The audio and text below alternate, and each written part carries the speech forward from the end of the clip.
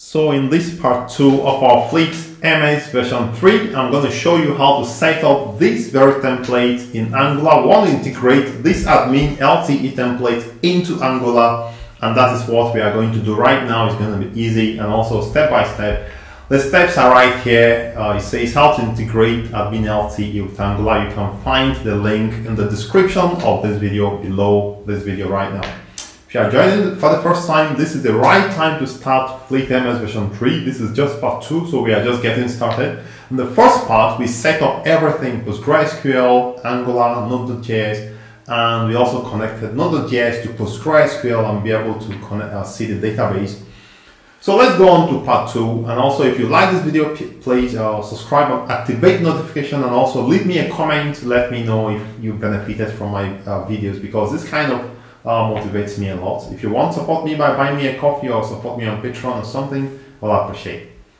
Step 1, say download the template from here. If you download it, it's a zip file, and when you download it, it gives you a folder like this, and you simply double click the index.html, index 2 or index 3, anyone you double click, is going to open up the page like this, as you can see. So we now want to move this file into Angular, and then we will continue from there. After now, I'm going to give you an assignment on how to do, what else to do after now. Alright, so let's just follow the step by step. So we've created a new Angular application. We've done that. I think we did that in the previous class.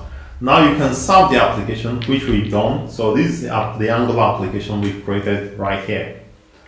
Now open the AdminLTE folder and copy the this and plugin folders into the Angular Assets folder. Okay, so this is the Angular Assets folder. It's empty. So I'm going to now the AdminLTE template. I'm going to copy the dist, the plugins, and the dist, these two folders. Copy them and put them inside the Assets folder of your Angular application.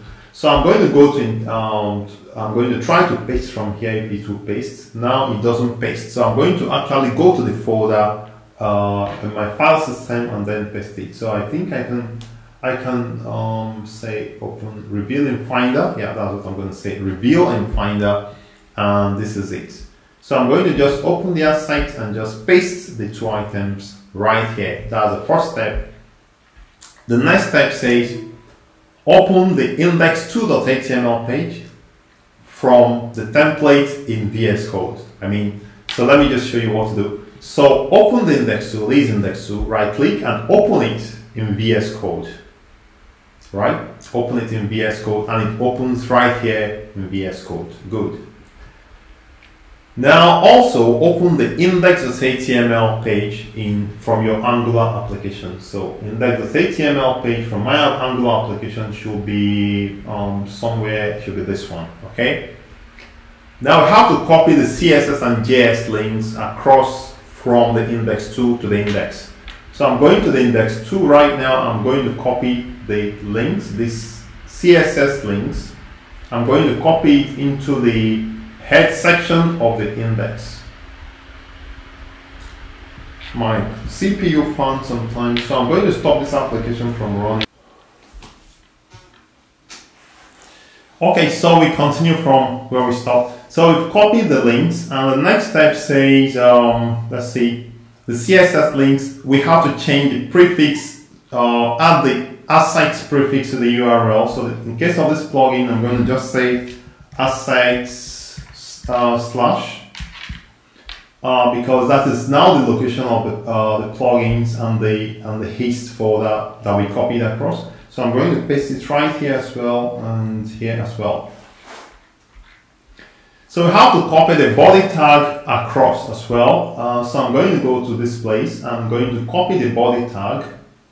So where the body tag is going to be this one. So I'm going to just copy this body tag across to the body as well.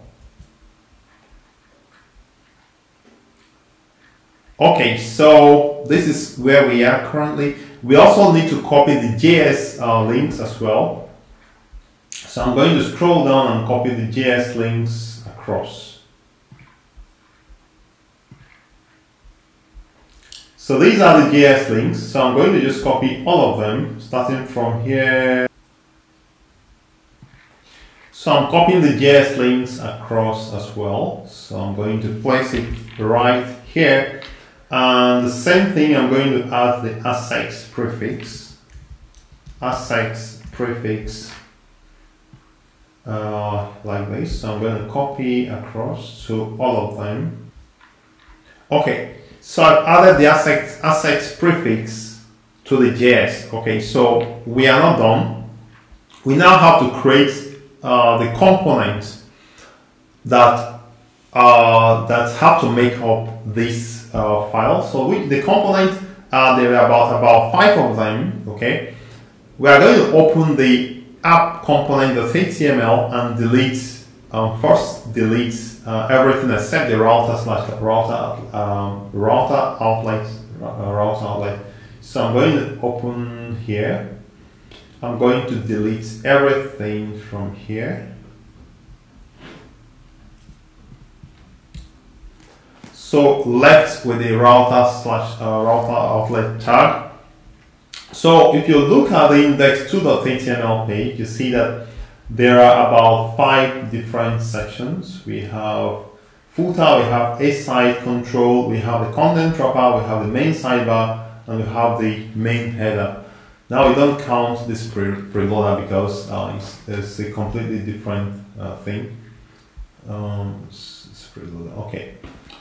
So we are going to create these 5 different sections of this application because these sections some of them are reusable. For instance, the sidebar will be reusable in other components. So we are not actually copying and pasting. We are going to create separate components representing separate parts of the application.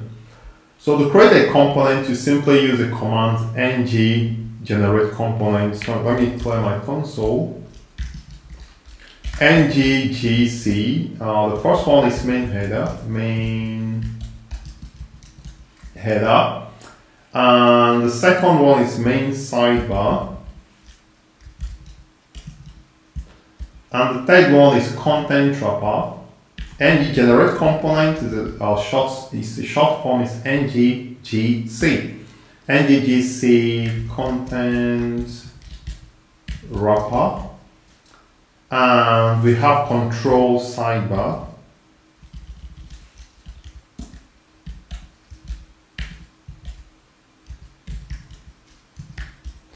And we have the last one is main footer.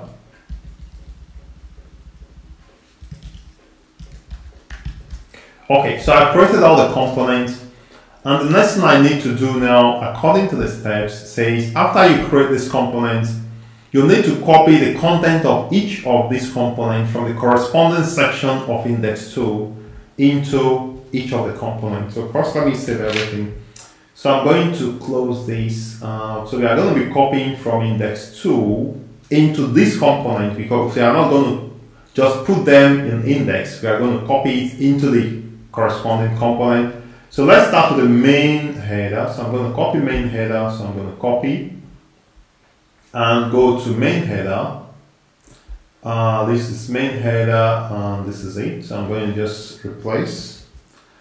Yeah, so the second one is, so which one did I copy? I copied the main header. The second one is sidebar, so the main sidebar. That's the main sidebar is this one, so let me just copy it and just replace. And the next one is content wrapper, which is actually this one. So I'm going to copy it, the content, and go to the content wrapper, and I'm going to paste it here. Let me save everything. And the next one is control sidebar. Control sidebar should be this one. So I'm going to copy it from here and paste it in the control sidebar. This is the control sidebar, the HTML. So I'm going to just replace. And the final one, now I put my name here when I was testing out something. So the final one is the main footer. So I'm going to copy it from here and also paste it in the main footer section. So I pasted everything, okay? But now it gives me error. Why is it giving me error? So let me just check. Yeah, so I actually will remove this last div so it will not be malformed. So I'm saving everything. Okay, now we need to now add all these components to the app component.html file. So I'm going to open, because we want this all this now to come together to make up the app component. Like app component is the main component of the application that actually loads into the index. So let me just show you what I'm talking about. So if I open the index page, where are you? You see that we have this index page and you have this app root here. So the app component, which is all these things we've been copying, is going to be loaded into this app root here. So I'm going to open the app components, which is this one, okay? So we are going to add all these components to the app component like this. Above the router outlet tag like this. So having added this to the app component, we should be ready, we should be good to go. But if I serve this application now, there will be some broken links, because remember the assets folder now contains the images and everything. So there will be images that are not actually well linked.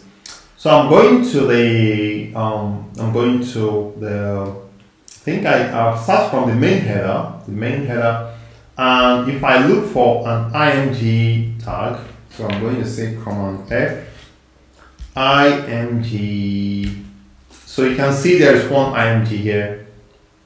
So this /img, I'm going to replace it. I'm going to replace with so instead of having this /img, I'm going to be having assets/this/img.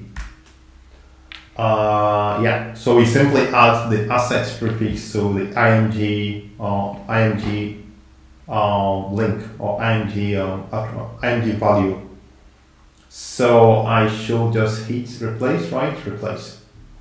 I'm going to do the same thing in the main the content dropper as well. I'm going to do the same thing here. I'm going to just replace everything. So in this case, we've actually corrected the img links. So if you want, I can just check.